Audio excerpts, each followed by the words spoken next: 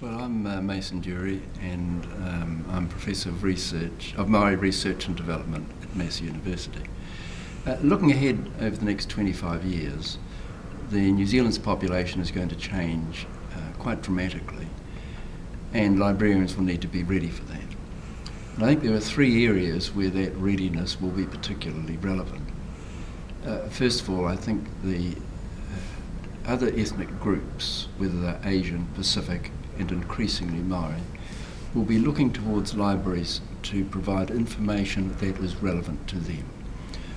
They will be particularly interested in developments in their homelands if they've come from another country, but also interested in maintaining their own cultures within New Zealand.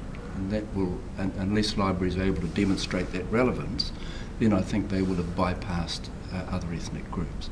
The second point, and it goes along with the first one, is that I think libraries increasingly will need to recognise that there are other languages that need to be part of the repositories within libraries. Asian people will look for documents and look for information, whether it's audio information, video or print, that will be in a language familiar to them. We would not want, I think, to have in New Zealand a group of a large diverse group who lose their own language or who lose their own culture because they've come to New Zealand. I don't think that should be a condition of coming to New Zealand.